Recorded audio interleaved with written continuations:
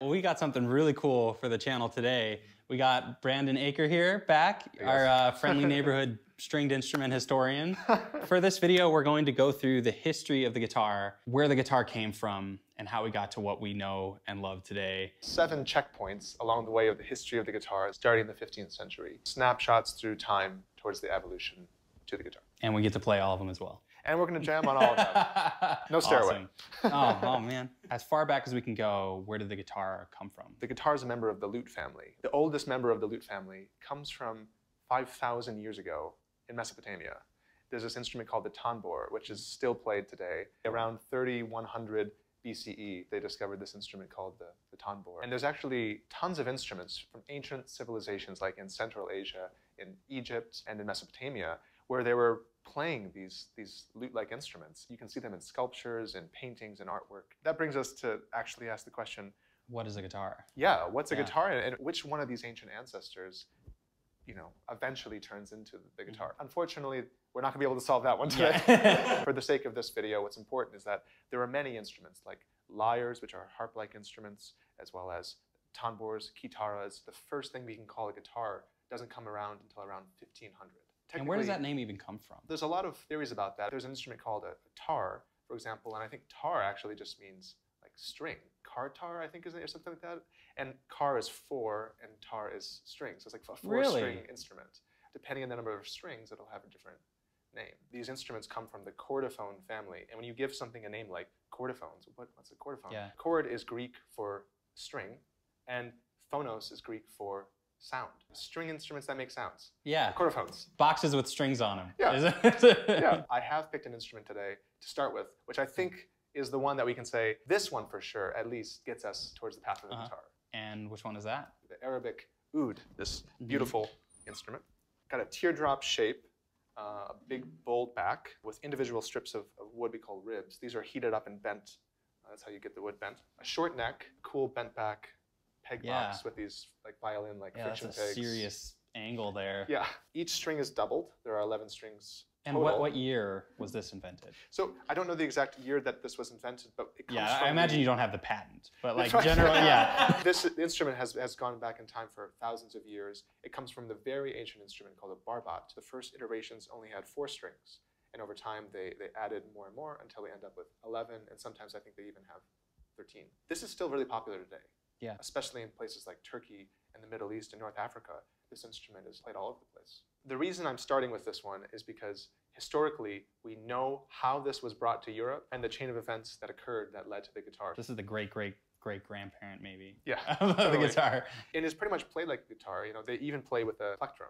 Oh, I was wondering what that is. Yeah, this is made of plastic, but traditionally the plectrum would have been made of wood or even like an eagle's quill. You open your hand and you put your pinky around it, and then you hold it between these 2 fingers. So it's like that. Use a lot of wrist to really dig into the string to get a good resonant tone. So the tuning is C, F, A, D, G, C. Okay.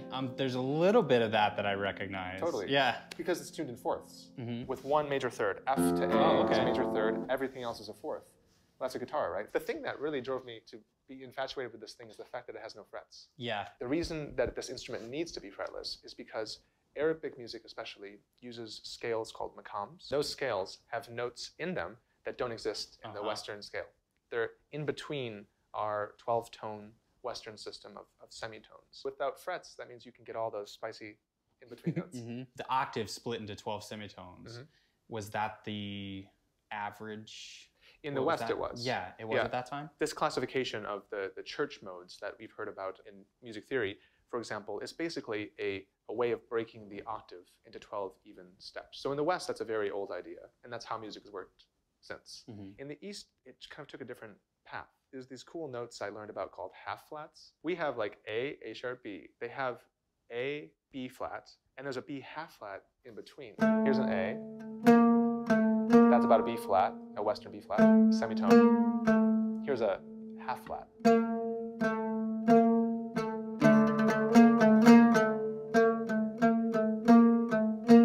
Apparently what region you come from changes how flat that half flat is. It's hard for me to learn, well, how flat is it if it's just kind of in the middle? So that's one of the biggest challenges. I've got just enough so we can at least hear the sound of the instrument.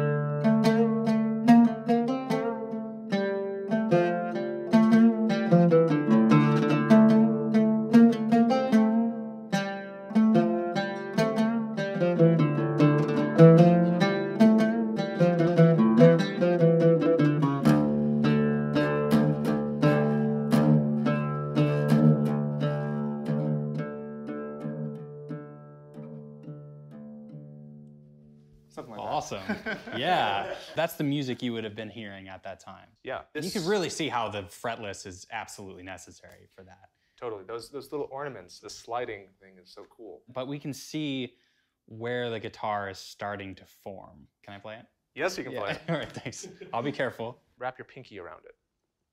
Okay, and now just grip it between your thumb and index finger. So your thumb is there, and then you can wrap your arm around and really all like wrist and arm. I love that it's got this low string. Yeah, the low C is cool.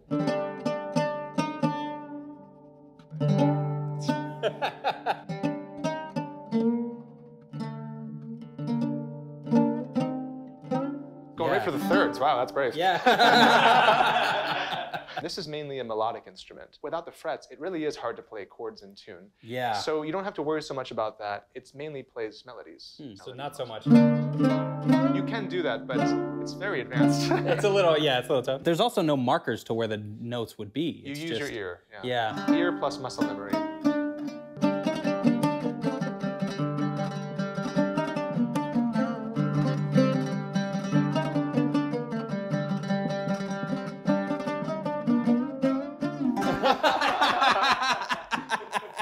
This pick is really, because it's so close to what I'm used to, but not quite. It's really... It took me a minute too. Nice. I loved that, what you were doing earlier. We're so used to doing maybe like a little trill, like a little but the fact that you can do all those little slidey things it's just really characteristic of the music. Yeah. Where are you plucking? Like right here? Right here? I think over this extra piece of wood here is essentially a pick guard. Oh, yeah, of course.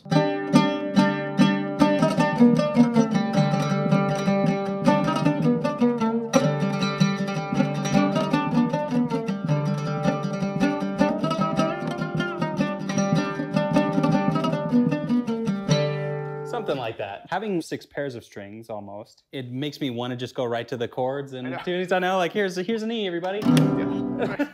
How beautiful this tiling is. Look at these different pieces of wood for each millimeter around the entire thing. And right through here as well. It kind of does look at the top similar to the fretboard that I'm used to, but so microtonal. Right. In the inside, the label is great to look at. Oh, and it comes with his picture on it too? Yeah. And his email.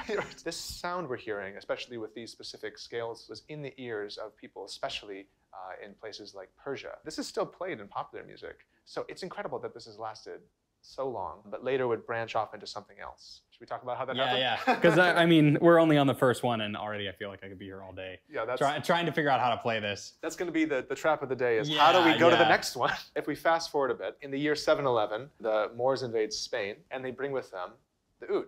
And apparently, the Spanish must have been really infatuated by the instrument because they kind of stole it and made it their own, the lute, and play it kind of like the oud for hundreds of years through the medieval period. They kept the pick. They took the gut strings they were using, because remember... This would have been gut strings at the these time, are modern strings right now. Yeah. They're metal wound and some nylon. But at the time, it would have been gut, which is, remember, animal intestine, usually sheep intestine. And what the Europeans did was they took those strings and they tied them around to fix the pitches so you can play chords. And you're fixed into the Western tonal system, right? So I have a lute. Now we're into the 1500s. Yeah, and so now we are into the 1500s in the Renaissance. The same concept, the double stringing and this on has the lutes. 7 pairs of strings? This one has 7. Medieval lutes would have had just 4 or 5 pairs. But again, they still played them with the pick, and it kind of still sounds more or less like an oud. By the end of the 15th century, you get this, which is usually a 6-course lute. This one has 7, which they added later, and over time, they just kept adding basses, more and more and more. Why was that the norm to have pairs of strings? One of the reasons, especially in the bass register, is that when you play a gut string, where the string is only this long, the note sounds a bit flubby. It's a little By adding an extra octave, high G and a low G, it makes it sound like a louder, more punchy version of that G. They weren't very bright. Like the steel strings we know, of course, have a very bright sound. The gut is actually a bit brighter than nylon. Really? Yeah, but not as bright as steel. But I think another reason for the double strings is it also gives you a chorus effect. You know, when you have one singer sing versus 2 singers sing, they're never exactly in tune, and it creates a thicker sound. One time, for just an experiment, I took off all the double strings on this lute just to see what it sounded like, and it sounded awful. It just lost all of its resonance. Have you ever heard the term sympathetic resonation? Yeah. When you play one note and then stop it, you can actually tell that all the other strings are vibrating, even if they're not touched. And that adds in like a built-in reverb to the instrument. Exactly. And the more strings you have, the more sympathetic resonation you get. And that's a big part of like the sitar, for example. Like it has a ton of strings on it that you don't play. You can, but they're mainly just there to vibrate along with you. And it's like a built-in, like really beautiful reverb. They always kept the first string single, the chanterelle, which means the singing string, was often single. It allows the melodies to be a little bit more clear. 7 sets of strings. Correct. With the top one on its own. Correct. And how is this tuned? It's like a guitar with a capo on the 3rd fret. It would become G to G. Okay. If we forget about the 6th course, because the earliest Renaissance lutes, which is what we can call this, didn't have the 7th string. 4ths with 1/3, but the 3rd's in a different place. So we get G, all right. C, F, A, E, G. There are some shapes where you can do guitar-like chords and it works, like D major. That's a D major shape. On this would be a C major chord. The shapes aren't so unfamiliar. No, but they're just one string up. Yes. So this is the first one where just like that, if I picked it up and did my regular guitar thing, here's a C major, it would work. You could figure it out. It wouldn't be a C major, right. But it would work. This instrument's heyday was really the 16th century. It existed in the 15th century as well, but the 16th century is really when this instrument was popular. This instrument was played by kings, queens. It was used during Shakespeare plays. It was even played by common people. Eventually, they dropped the pick, but they kept their hand position like this. And the reason they dropped the pick was because in the Renaissance, you have the birth of polyphony. When you have many different parts, which are independent melodies, that occur at the same time and they weave together to create wonderful harmony. But with a pick, remember, you can only really play one line at a time, and maybe you can strum chords, but you can really only starting to sound like a guitar. They figured out that if you drop the pick and use your fingers, you can play several different voices at the same time, because your thumb can play one part and your fingers can play a different part. The most famous piece for the Renaissance lute is probably by this English composer named John Dowland, and he wrote this piece called the Lacrimae Pavane, which he later wrote lyrics for with a singer, and it's called Flow My Tears.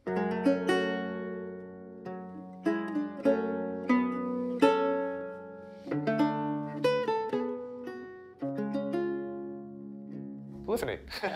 Was this normally played in a band with other instruments? Was this a solo instrument? Both. All across the board? There's an amazing literature of music for just a solo lute with voice. It's like the original singer-songwriters at the time, right? This is also kind of the era where secular song starts to become really popular. In the medieval period, mostly sacred music, religious music, right? Yeah. So these songs, like Flow My Tears, is about sadness and grief, not about religious connotation or something. So the birth of secular music becomes very popular with especially lute music, troubadour songs, stuff like that. So before this, I mean, we're going back so far that if you were making music, it was probably for the church. So at the time, was it like rebellious to like go to a concert? Or maybe that's still the case, but like to go to see music, but just to see music, that was a different thing? It was definitely a different thing. They were exploring a very human emotion, Flow my tears, fall from your springs, exiled, forever let me rest. It's just like this so dark. The 1500s were just really sad. Yeah, it's been pretty emo, actually. Was like popular music mostly sad? No, John Dowland was kind of the king of writing melancholic music, although he wasn't a very sad person. Turns out he was actually a spy. That's a thing about lute players. It's pretty cool. They're spies? Yeah, really. Lute players had the positions and they had the ear of the king. Like they could sometimes, their best position you can have as a lute player would be to serenade the king to sleep because it's so charmingly soft. They had positions at court. You can hear the king speak. You might hear some gossip. And so actually lute players were often spies. Whoa. So don't tell me any of your secrets. Yeah. It's hilarious that there was a job to serenade the king to sleep. Isn't that great? I guess we do that now. I often have my phone and I'll put on some music if I'm going to sleep. Exactly. I guess if you were rich enough at the time, you would hire someone to do that for you. What a weird position. It is a very delicate, soft sound, but rather than thinking of it as a defect, it has a charm. Because I would think that these instruments at the time would be made to be louder because, of course, this is way before amplification. Right. But this is playing at about speaking volume. If the instrument's too loud, it overpowers the voice. So I can speak to you, and while I'm playing, or sing, and the lute never overpowers me, which means it's a perfect accompaniment instrument. Delicate. Yeah, it's beautiful. The piece that I played, the Lacrimae Pavane, how I played it was just the first level. Any lute player worth their weight wouldn't just play that. On the repeat, they would add what are called divisions. Again, here's the simple version.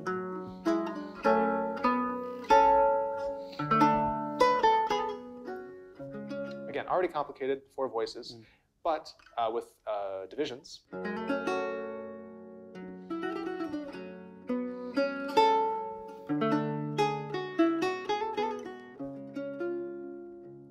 Becomes much more interesting, and you can improvise those on the spot. And any lute player at the time would have been an amazing improviser. Another good riff I like is the ending melody.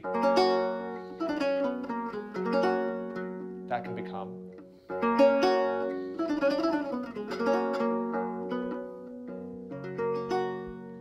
What was being a full-time musician at this point like? Probably the best position that I know of that you could get was at court. Yeah. Because if your patron was royalty, you were paid well, you were taken care of.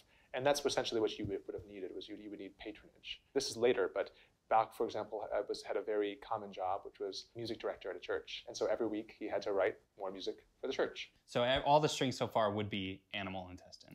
As you saw with me having trouble with those thirds, we could take that same animal intestine we're using for the strings, wrap it around the fretboard, well, like fingerboard, yeah, and make it a fretboard, yeah. We fixed the pitches. And by the way, there are some ancient instruments, like remember the tanbour that I mentioned, that one from like 3100 Mesopotamia. Yeah, did that one have frets? That one had frets. Huh. So the idea of frets wasn't a new invention for the Europeans. It fit in with their musical system at the time. Here we have gut frets. These are real gut that I've tied around myself. Yeah. Also, this headstock is just really cool. From the oud, remember, I mean, this is almost the same thing. We have the Yes. teardrop shape. Now we get this beautiful decoration called a rose. We still have the bowl back, and we still have the cool bent back peg box with all these friction pegs. We're way before gears. Those geared tuners didn't come around to, I think, something like 1820. Yeah. So friction pegs were the deal. And by the way, they're fine. Like if you have a good set of them, they work well, but they can't micro-tune as easily as the gears can. Yeah. For people unaware, friction pegs, it's just held in there by friction, of course. Yeah, you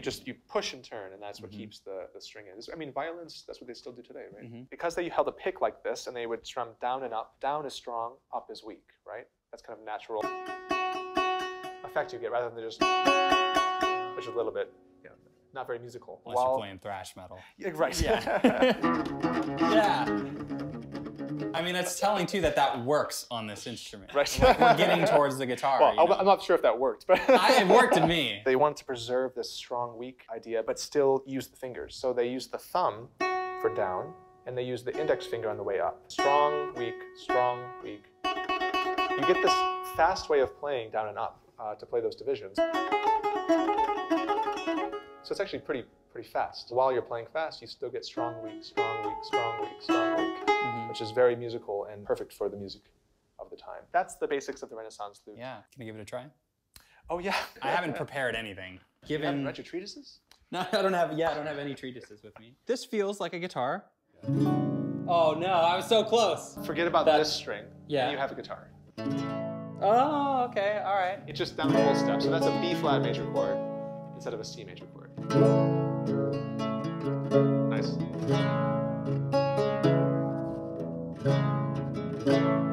Melancholy. It would be down with the thumb and then up with the... Correct. The Like instrument's this? going to be more horizontal to the ground, and you come like this, and your thumb is underneath your index finger. Down with the thumb, up with the index finger. But it's underneath it. Correct. Ooh. All the paintings show them playing in this position. Jeez. Yeah, that's really tough. Yeah. That's so different. Yeah. I probably won't have time to nail that now. This goes down to... That's a low D. Oh, so all imagine you take a standard guitar and you tune it down a whole step to D. Yeah. That's what that is. Ooh. Whoa. Yeah, whoa. Like, it can sound so pretty and also sound so...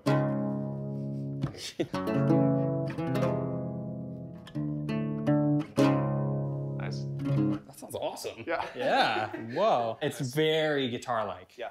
I mean, bar chord. Bam. Totally. Hey, my muscle memory works. It's whoop. Oh, Nope. move the No. fret there. Oh, oops. Danger. Oh, of I the can't roots. move my frets. That's different. This might seem like a disadvantage, but this is a huge advantage for these instruments, having movable frets. So we can basically raise or lower different notes of that 12-tone system to be more in tune, to fine-tune more than a guitar with fixed frets. Yeah, that's a big part of the guitar that I learned through getting so frustrated with it while recording is that guitars are just by their nature a little out of tune. They're equally out of tune. Yeah, they're equally out of tune, equal temperament. I remember recording and just thinking, my guitar is broken.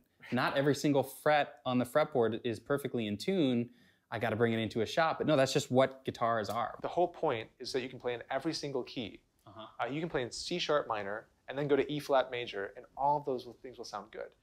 The only way temperaments work is if you make some keys sound good and some keys not sound so great. Some chords sound great, beautiful, and some chords are very extra dissonant. So you're favoring certain notes. And then actually in the end, if you're sticking to one key, you can play much more in tune with much sweeter, especially major thirds are the big ones. Major thirds and equal temperament are super sharp. And with the movable frets, you're able to bring it into those different temperaments and have it be more perfectly in tune. I often tune my guitars while recording a little bit differently so that they work for that one particular key.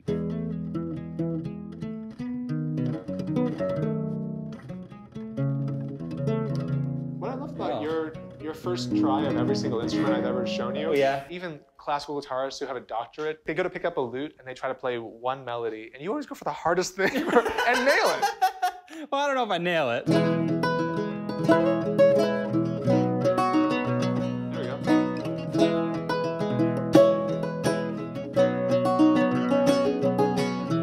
It feels like I have a regular 6-string guitar where every string is doubled, so like a 12-string, and then another string on top. Yes. And it's in a different tuning. Yes.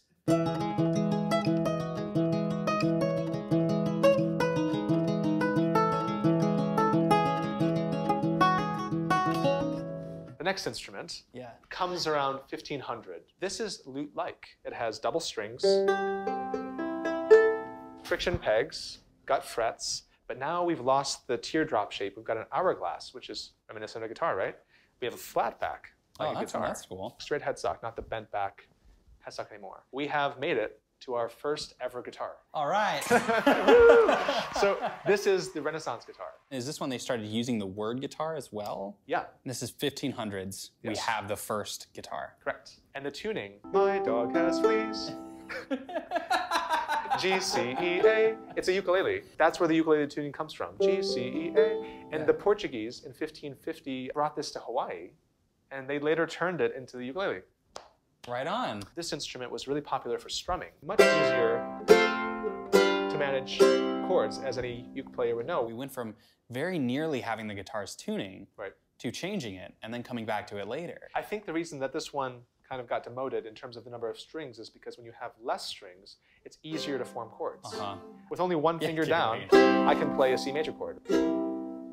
Pretty easy.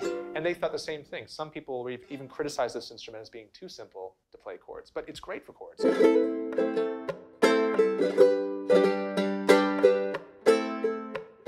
Very easy to strum, very easy to play songs and then self-accompany. You could sing over that very easily. But they kept the chanterelle, they kept the double stringing, and they also developed a small solo repertoire for it. And there's a lot of beautiful pieces, especially from France.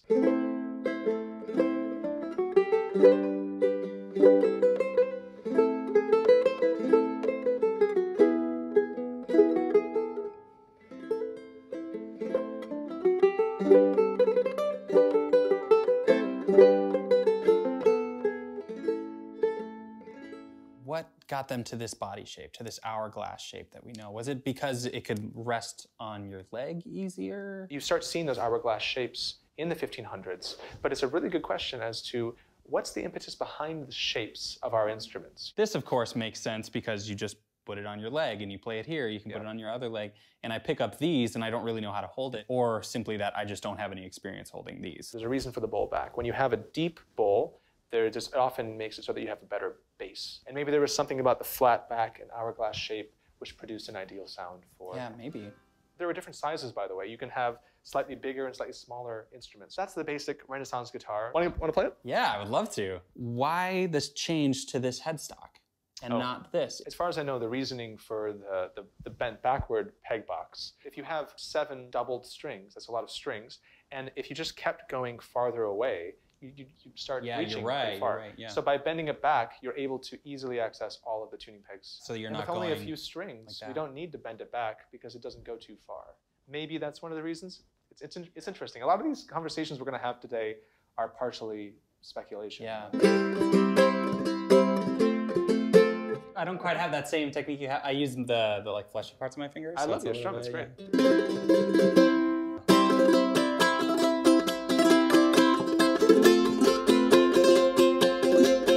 What is that?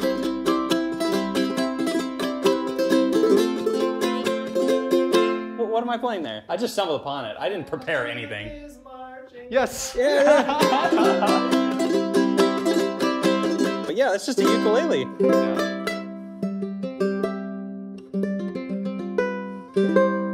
And still my guitar muscle memory works because I can play it just if I forget about the lowest two strings. Yes. Imagine it's the top 4 strings of a guitar. Yep. One of the reasons also this is a guitar is because the top 4 strings are proportionally the same.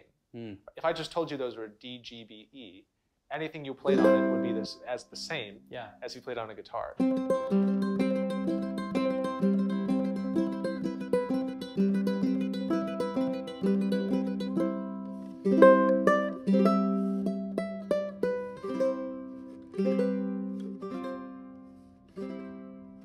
I mean, I could be here forever. Well, should we keep going? Yeah, you gotta stop me. Okay. To get a larger range, they added a 5th course to it and made it a bit bigger. That brings us to the Baroque guitar. Yeah, and we've already done a video on this guy. We'll link that somewhere. This is the gorgeous Baroque guitar. It was really popular between about 1600 to 1750, the Baroque period. Now we've added a 5th course, and the whole thing is tuned a 4th lower. So we have E, B, G, D, A. Yeah. Sounds like a guitar. Getting pretty close. We just don't have a low E. We still have doubled strings. We still have the single chanterelle, but we've kept the flat headstock. We've gained a mustache bridge, which I love so much. Remember, this beautiful rose is now a 3-dimensional decoration, which is made of goat skin. And that was very common at the time? Yeah, all different designs you can see by different makers. So it's like a branding thing. I think that's the idea. It's purely aesthetic, by the way. This doesn't do anything for the sound, right? That's interesting because like now, like different brands differentiate themselves from the headstock. And this was kind of like that of the time. It's one of the distinguishing features. We also have a flat back, got frets, friction pegs, all that's kind of the same. I did something on purpose in this video. I took out the peg. Yeah, people were asking in the last one. The 10th peg, which is actually would have been a doubled version of the E, but since most of the time they use it as a chanterelle without the doubled string, it actually has 9 strings, and now there's no confusion. It is very cool that 400 years ago, if you were a guitar player, you played a 9-string. Yeah, totally. The big appeal for the Baroque guitar was all the incredible sophisticated strum patterns that they developed, but also could do plucking. Punteado means plucking, raschiato means strumming. The punteado sounds something like.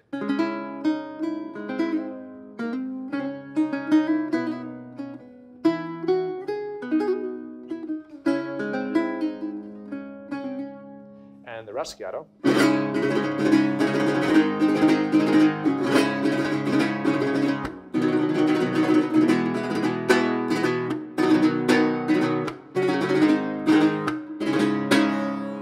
Much louder, much deeper of a sound, kind of foreshadowing of flamenco. This instrument really blossomed in Spain. Other people in Europe called the music, the way they were banging on guitars at the time, the Spanish word, musica ruidoso, which is, I think, like ridiculous music, or like loud, annoying music. It's hilarious to hear about that type of criticism of new music from 400 years ago, that it's loud and annoying. Yeah. There are 5 pairs of strings, except the top one's single, and the way you string the bottom 2 depends on which region you're in. The Ds could just be 2 high Ds, no, like a guitar D. Yeah, like we learned and then the 5th string could also just have 2 high A's. So that's a very high tuning with no bass register. Sometimes they added this low D that I have on here. And for this video, I decided, since I didn't have it last time, I added a low A. And this is the A of the guitar. So actually, if I played the single strings, A, D, G, B, E, there's our... We're very nearly at a modern guitar. We're just missing that low E.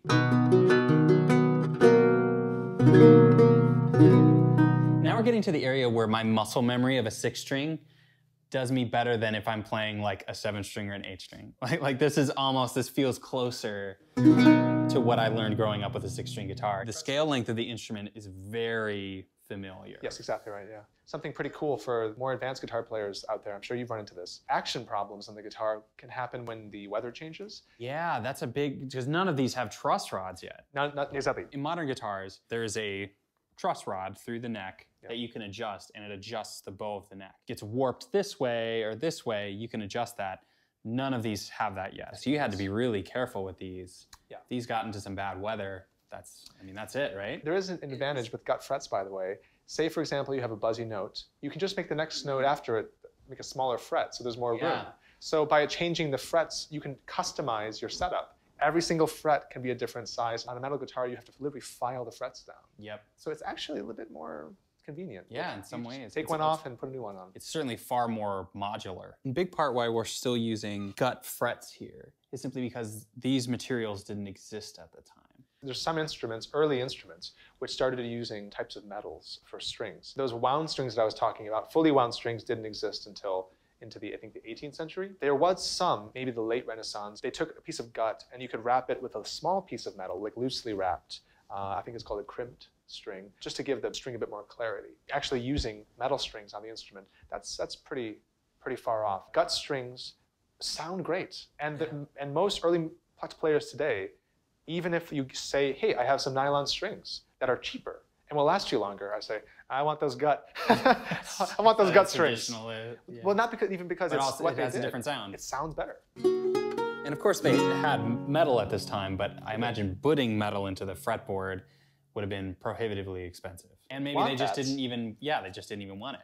If I had metal frets and I showed up to an early music gig, it starts like this. What temperament are we in? Yeah. And I say, I'm an equal. They would go, okay. And I can't adapt. I can't change my notes. Now, every single time someone plays one of those altered notes, I'm out of tune.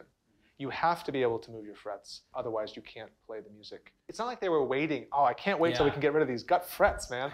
They were great. So if you want to learn more about this one particular instrument, we got a whole video on it. Yes, we've arrived now in the 17th century and even into the 18th. So this instrument was being played a lot up until at least 1750. A new Italian style called gallant music was emerging. It was a return to simpler music. In 1750, that's when Bach died. Bach's music is incredibly complex. It's very contrapuntal, meaning there's a lot of separate voices weaving together. It's very sophisticated. In a reaction to that sophisticated music, they started making this music which was a return to more simpler, charming melodies. Very simple, beautiful melody with some basic accompaniment. And they wanted a better bass range. What's the trend so far? Just keep adding strings. And so at the end of the 18th century, you start getting Baroque guitars like this, but with 6 courses, 6 pairs of strings. And then at the beginning of the 1800s, we basically get a new instrument. Now, we have a 6 single string guitar tuned E, A, D, G, B, E. And we made it. Yeah. So what year is this? Around 1800, we start seeing these 6 single string guitars, but they're a little bit smaller than our current guitars, right? It kind of looks like a Baroque guitar, but we're there. But E to E, 6 strings, single strings. Totally. Let's see what's different in the Baroque guitar first. Of course, now we have a low E. The double stringing, as I mentioned, was often to give the sound a bit of a louder sound, as well as in the bass to clarify those low bass notes, which with gut is a little bit dull sounding. So with an upper octave, you get more clarity. Now we're on to different strings. Yes, by I think around 1750, this guy in Naples, Savarese, invented the wound string. So he wounded metal around gut or sometimes silk, and you get, when you do that, you get a really punchy, loud bass sound. They abandoned the double string because they didn't need it anymore. Yeah. And then they abandoned all the doubles, and now you get 6 single strings, which is easier to tune, and it's easier to do things like slurs and things on. In general, it's more convenient. It's cheaper because you have less strings. For the early 19th century, it was the new trend. Yeah. In 1750, we now have wound strings. Yes. Which is a huge change to the sound. Yes. Since we have metal wound strings, remember those gut frets that I told you? No one was looking to replace them. Oh no, the metal wound strings keep ruining by chewing up all the gut frets. They experimented with many different materials, wood, and it ended up being metal that was That made the most sense. I guess since the metal wound strings. But there's a problem. If they're metal, you can't move them. So now we have to decide, okay, how are we going to temper them? And equal temperament was the decision because you can play in every key and everything will sound pretty good. We have a smooth neck now. On these instruments, as you're playing through, you're also rubbing against the frets and sometimes moving them as. Okay, metal wound strings, though the top 3, by the way, would still be gut. in the 19th century. It's another big thing. Remember how I was emphasizing on these other instruments? They only had like 8 or so frets. Yeah. This thing has 22 frets. It's a total shredder guitar. And they're on the fretboard. They're not on the body anymore. Exactly right. The fretboard itself extends above the neck. And actually, that's floating. I don't know if you can see it. That's not touching the soundboard. Oh, just like a cello or... Yes. You mentioned that these early guitars didn't have truss rods, which is right. Yeah. So you can't make adjustments on the fly. Guess what? Does this have a truss rod in it? It's not a truss rod. There's a mechanism here. It comes with a clock key. You can put the clock key in and turn this, and it changes the angle of the neck. Oh, that's one way around it. Yes. So mid-concert, if you're a little buzzy, you can go, right? And then you have a different action. This wasn't on every single 19th century guitar. This guitar specifically is a replica of a guitar from a very famous Viennese maker named Stauffer. In places like Vienna, it was intense. They called it guitar mania. This just was the new thing. If you're starting to learn with this, you also need to learn about temperaments. Yes. And tying on the frets and moving the frets to different temperaments. This just bypasses all of that. So it takes some pressure off. Yeah. We still do have pegs. Because they didn't have gears yet. Yeah, the gears come around 1820. I spoke earlier about this domino effect of, well, if you're going to have metal strings, you need metal frets. Turns out there's other things that happen too. This is called the pin bridge. With metal strings, you get more tension. And so you need a way of making sure this bridge doesn't rip off. They drilled holes in the top, and the string actually goes through the hole and is held in place with these pins here. Yeah, that is exactly like a modern acoustic guitar. Exactly. And I didn't even think about that with these other ones, but the bridges are so much different. They're just a tie block bridge. Yeah, and that wouldn't work with metal strings. Pull off. The tension's too great. Because it can handle more tension, and you can have more taut strings that are metal wound, you also get more volume, and metal strings are more durable. Let's hear how this thing sounds, this little guitar. The music of the time.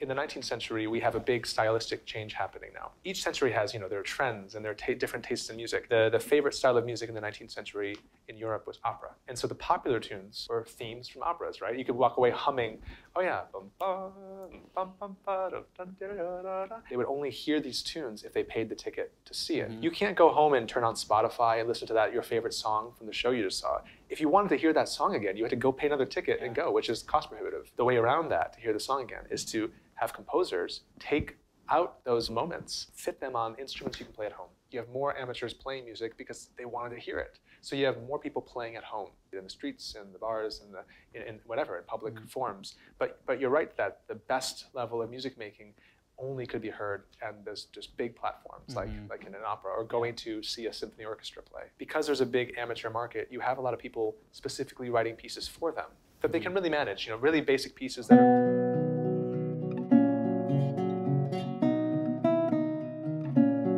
It's not very hard, but it's pretty. Simple melodies with arpeggiations, and so that's what they were playing. This was also the time of incredible virtuosos. You wouldn't believe what they could do on the guitar. One of my favorite examples of this is this piece by the Spanish composer Fernando Sor. He plucked a melody from a Mozart opera, from The Magic Flute. There's a melody in it that goes...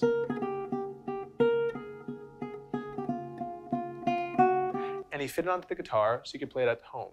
But he goes above and beyond. He then makes a whole set of variations on the theme where he just shows off what you can do on the guitar.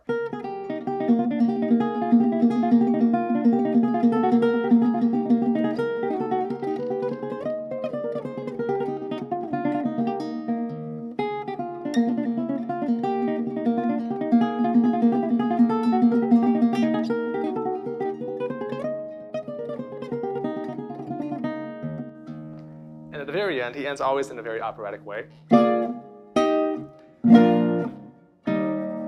Right? You can hear the operatic influence in the music, but he doesn't only just try to imitate the opera, he makes the guitar do what it does best, using the idioms of the guitar. I just wanted to make that point earlier, that it's not just an amateur market, although You have the birth of an amateur market for guitarists, which never existed. Yeah, you have way more people playing guitar than ever before. Yes. If you were a musician at the time, if you were a guitar player and you wanted to get your music out there, you have your live performances, of course. So another avenue would be make music that's pretty easy to play on guitar but sounds great, and then release the sheet music for other people to learn. Etudes, studies. Here, check it out. See what. Yeah. I mean, at this point, like me getting the guitar and learning how it works is this is just a guitar. Yeah, there's no learning how it works. The small differences I mentioned, how will that change the way you play it?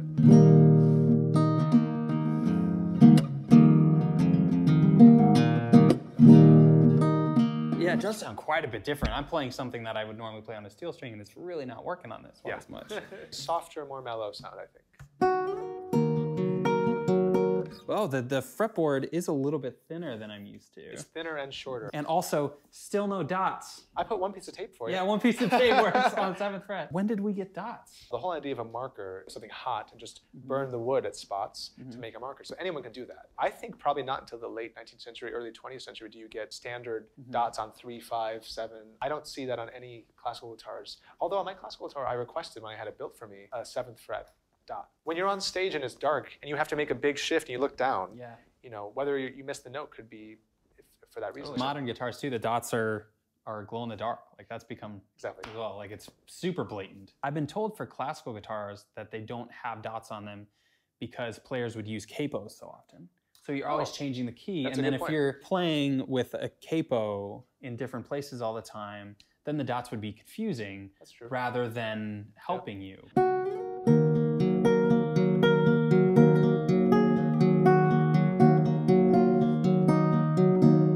I'm seeing you do it like this. That's the classical vibrato. Yeah. There you go.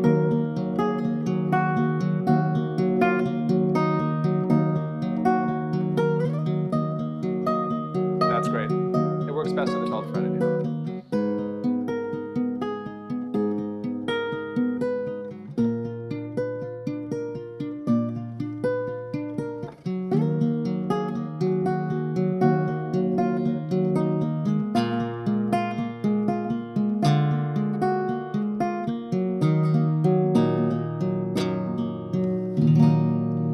Never really done that before, but it works surprisingly well. That's the beautiful one, especially in the halfway point, the string is the most loose, right? Yeah. So it's easier to move around. So we have a softer, more mellow sound.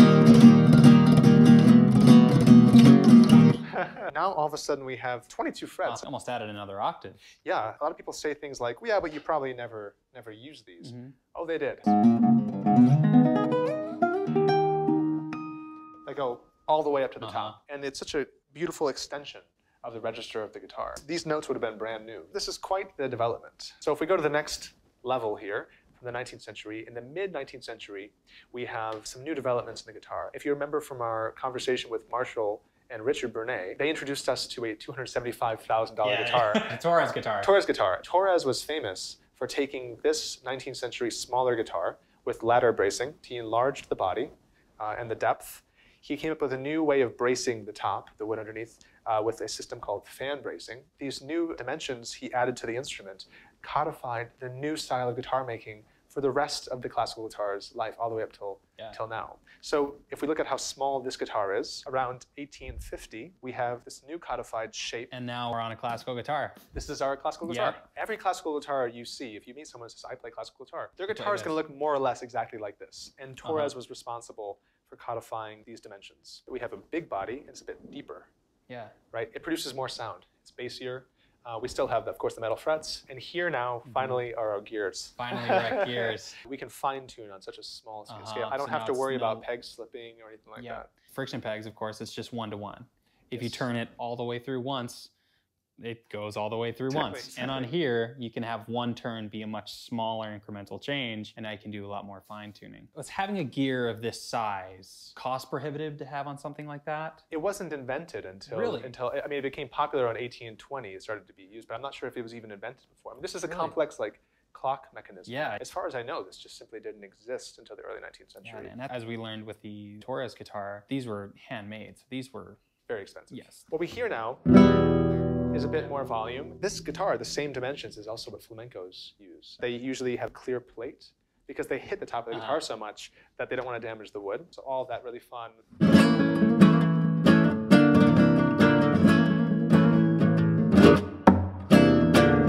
All that stuff works so well on this instrument too. And I hope you can hear, this is a louder sound. This one has a dot on the 7th I custom fret. ordered that dot. It cost me 20 bucks. Now we're just at a classical guitar. This is very familiar.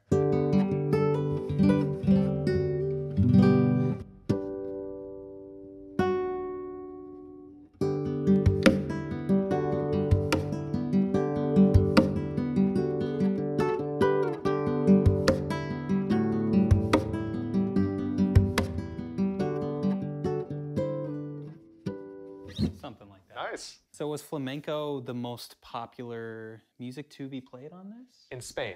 In Spain. The guitar became the national instrument of Spain. That type of music is, essential to the Spanish sound of music. Also, what was it called at the time? I don't imagine they started calling it classical guitar. That's a good point. Hey, we got this new thing. It's called the classical guitar. All those terms, the Baroque guitar, Yeah. the Renaissance guitar, these are hindsight terms, Yeah, right? of course. Likely they called it the guitar. Yeah. Right? One of the most famous composers who played an instrument which was going to be this size was Francisco Tárrega. This is a piece called Recuerdos de la Alhambra, which uses a technique called tremolo. Yeah. Remember that one? Yeah.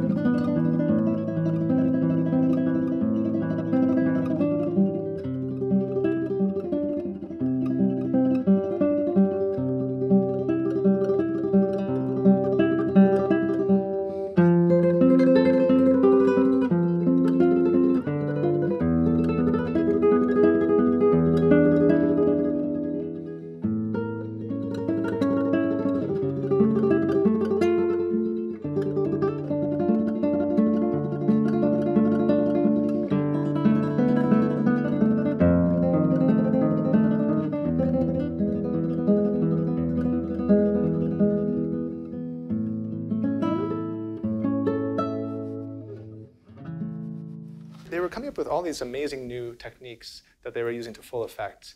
And the repertoire for this instrument is really varied. Played in so many different ways. Yes. But not with a pick yet. The classical guitar wasn't played with a pick because you can't achieve these parts with a pick. We talked about nails earlier. This is a big topic.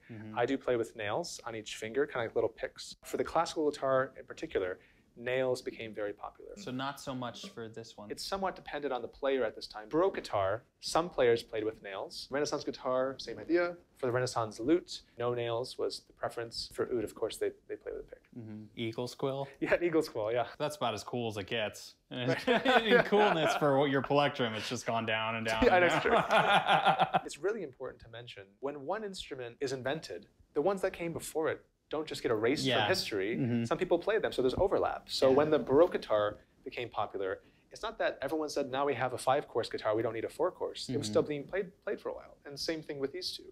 Some people added a 6-string, some people kept their 5-string. You play like a 9-string guitar. Even though the 6-string guitar is 8 has become my standard. Oh, 8, okay. Now, yeah. When the 19th century guitar and the classical guitar are becoming very popular, the most popular way to write music for them became standard music notation, like same as piano and violin. Do you remember what they used before that? No. Tab. Oh, before this they used Before tab? that, all of these are tab. Really? Yeah, not the oud. The oud is an oral tradition, but 400 years of tablature. Whoa. And here I was thinking this whole time that tab is like this new thing. Nope. That just made it easy to share guitar tabs on the internet. I mean, it just makes sense, right? It's super easy, super logical. Tab existed for hundreds of years. That's how I learned to play guitar, too. was guitar tabs on ultimateguitar.com and Guitar Pro software. So if you're out there shaming people for using tab, shame on you. Shame on you. Let's take one more look at the Stauffer guitar. This has a few things that the classical guitar doesn't have that I've associated with modern guitars. Like what? The bridge. Yes. That's the main thing. The reason I wanted to talk about this one again for a second is because the maker of this one, Stauffer, was super famous in Vienna, and he had an apprentice in the early 19th century named C.F. Martin, Carl Friedrich Martin, of Martin Guitars. Well, he was a German guy who studied in Vienna to learn how to make these style of guitars. He moves with his family to New York in like 1833 and tries his luck here. Having studied with the best maker in Vienna, he took off and he started one of the biggest guitar industries that America had ever seen. By the early 1900s, banjos and mandolins were becoming very popular. Big band era? Yeah, big band era. Banjos, wire-strung. Mandolins at the time, wire-strung. They're loud. It wasn't a positive thing that the guitar was this beautiful, romantic instrument. It was like, dude, we can't hear you. Yeah. So they thought about putting metal strings on it, just like the banjo. All metal strings, that's so much tension. How is the top going to handle that? And one of the things that made Martin special was around, I think, 1850, he invented this X bracing system. How you brace the underside of the soundboard changes the sound a lot. And so Martin, around 1850, comes up with this X bracing pattern, which is apparently more durable and was kind of the staple of Martin guitars. And stops this from flinging off. Yes, it gave more support and changed the tone as well. With all steel, what he had to do was make it much more durable. So he took his X bracing pattern, made it even more durable, which could handle the steel strings. It worked. By like 1920, steel string acoustic guitars became the guitar. Here we go. It's the modern guitar as we know it. We did it! Yeah, we made it. I'm just right at home. It's just a steel string guitar.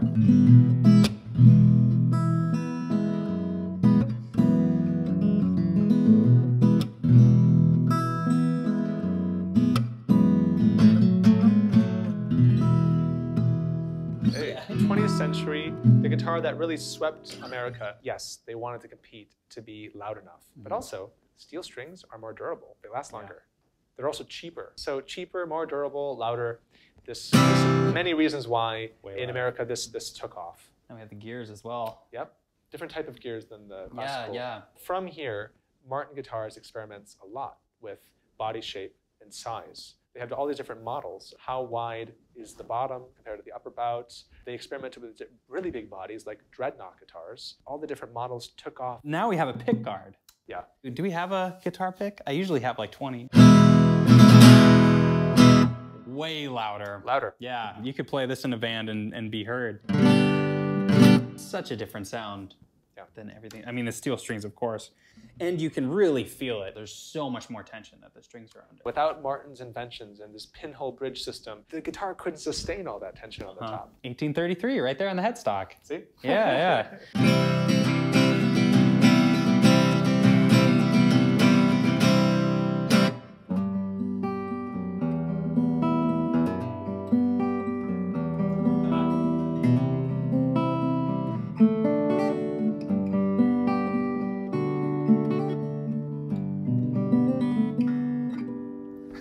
Lovely. Martin knew it was up. That thing comes with a ton of dots. Yeah. Comes with a ton of dots. This has a ton of dots on it. Finally. It took us this long to get the dots on the fretboard. This has a truss rod in it too. Yes. So the truss rod is in here, and it wasn't until around 1940 that we get nylon strings. So for classical guitarists started using nylon instead of gut. Why? It's cheaper. String technology also really influences how guitars are made and built and what players use. Clearly, we've seen that from ancient plucked instruments, all the way back in Mesopotamia, all the way to a steel string, it's certainly not a straight line. It's also not an evolution towards a better and better instrument. Musical taste changes over time. The instruments that we make and use serve the function of allowing us to play the music that we think sounds good. Whatever the musical trends are at the time, that'll shape the instruments we play. Yeah. So instruments don't get better and better. They just change with our changing aesthetic. There was many different ways, I'm sure, that all these were played, just like this one is. Like, you can't pick this up and say, this is what the steel string acoustic sounded like to everybody. There's so many different styles of music that this plays. Well said. When you go back to the Baroque period, you're doing that for many, many decades, and you have to generalize a lot. So without any recordings from the time period. Right? Yeah. So when someone says, this is how Baroque music sounds, well, we're going off of treatises and books of people, and they wrote down the things that were important to them, but they didn't write down everything. One of the reasons this instrument has been so successful over time is because it's so versatile. Blues, folk, rock, pop, classical. So that's one of the reasons I think it's led to such an incredible popularity.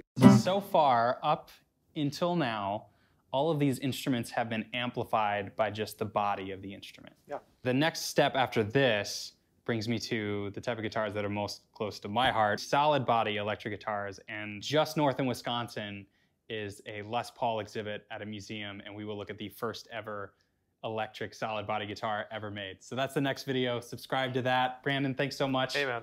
for everything. We did it. Yeah, we did it. We made it through. And we'll see you next week with the first ever electric solid body guitar. Cool. See you then. Thanks for watching.